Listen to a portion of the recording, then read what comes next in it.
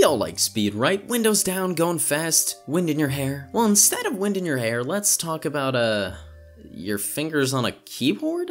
In terms of websites, speed is very important. Humans are impatient, we want things now. That's why I'm talking fast, because the first seconds of a YouTube video will determine if you're like, yeah, I'll watch this, or if you shut off your computer in pure anger. The average consumer's attention span is only about 4 to 5 seconds before moving on, and slow websites typically have a high bounce rate, according to a 2012 Google study. A high bounce rate generally means a lower conversion rate, so if your dog-themed sock e-commerce store is hitting hard times, it could be because your website is slow or because you don't have pug-themed knee highs. Website speed, even if we don't think about it, is the first impression. Subconsciously, fast equals professional and slow equals amateur. Strap in, because here are some stats. 79% of online shoppers say they wouldn't go back to a website if it had trouble loading. 47% of users expect a page to load in 2 seconds or less. 40% of users will abandon a page if it takes longer than 3 seconds. And 85% of users expect a mobile site to load as fast or even faster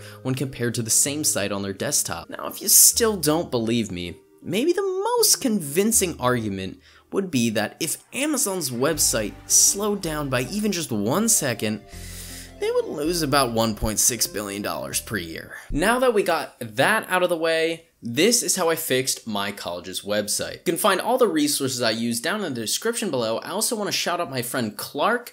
We were in the same web application and maintenance class, and we did this project actually exactly together, so I want to shout out him. Thanks for all the help, and you can find his website down in the description below. Consider giving this video a like and subscribing for future videos if you are interested in computer science, tech, and college advice. Videos like this take me a long time to make, so it would mean a lot. Well, first, how bad is it actually? Well, Big Brother Google can help us with that using Google's beautiful Lighthouse tool, and the results are in with UCSD scoring a 50 out of 100. Not bad actually, but on their own grading scale, that would probably be failing, so yeah, sorry about that. They've actually improved it greatly within the last few months, because when I first did these initial tests, it was around a 0. For the sake of brevity, we're just gonna work on the main page for now. I'm gonna try to explain this in a non-super technical way, so it's not that boring. But first, since UCSD doesn't give me the magical keys to the kingdom of their servers, I'll basically just need to clone their page. Now, I could go through this all manually and save all the sources,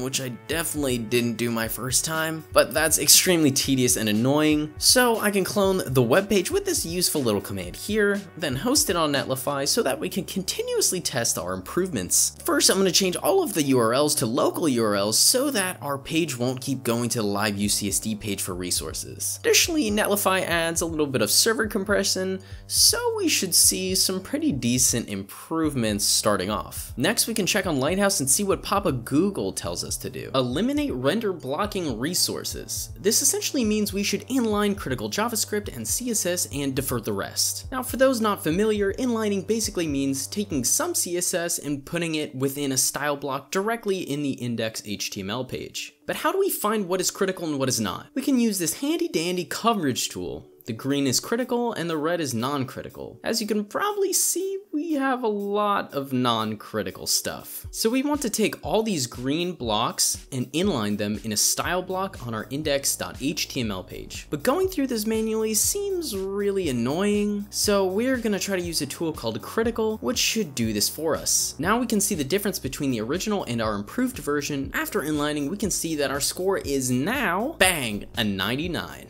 Not bad at all, but we still have some opportunities. We can preload some of our key requests using link rel equals preload. So doing that, we still get a 99. Removing unused CSS, this is sort of where Lighthouse starts to have some problems. See, it reports that this brick sans file is completely unused, which we know is not true because if we delete it, the font on the homepage clearly changes, so it's not unused. So we're just gonna ignore that for now. But now that there are only some small things left on the desktop version, let's make sure it's fast on mobile too. Here we can see there's even more we can do. Again, we are gonna ignore this unused CSS business because, again, it's clearly not unused. One of the easiest and most overlooked methods is to simply just compress the images. We can use tiny JPEG to do this. Additionally, you can serve images in a WebP format, which has better compression, but it's not supported in every browser, so we're just gonna keep it in whatever format it's already in. Additionally, we're gonna lazy load all of our images, which basically means only fully load the image when it needs to be displayed to the user instead of on-page load. Lastly, we can minify all of our HTML, CSS, and JavaScript, which removes all of the extra space to ensure we are sending the smallest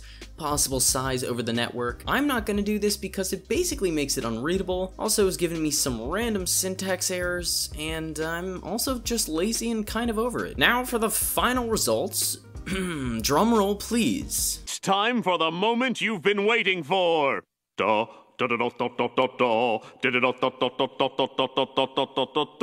original live UCSD site receives about a 54 on the desktop version and a 30 on the mobile version, and our new and improved site receives around a 95 to a 99 based on the session on the desktop version and about a 71 on the mobile version. We can use another benchmarker, webpagetest.org, and we can see how our new page dominates the OG one. Now, as a quick disclaimer, I am not an expert on web performance. I took one class in college. There were some errors I couldn't fix, and there were probably some strategies in this that I didn't use. If you like this stuff, you should definitely check out Google's web.dev that has tons of information on web development good practices. Comment down below if you like this sort of video, and comment down below any suggestions you have for future videos. I want to give a shout out to my friend Clark again. Also, if you are new to the channel, my name is Michael. I make college advice, computer science, and tech videos. If you are interested in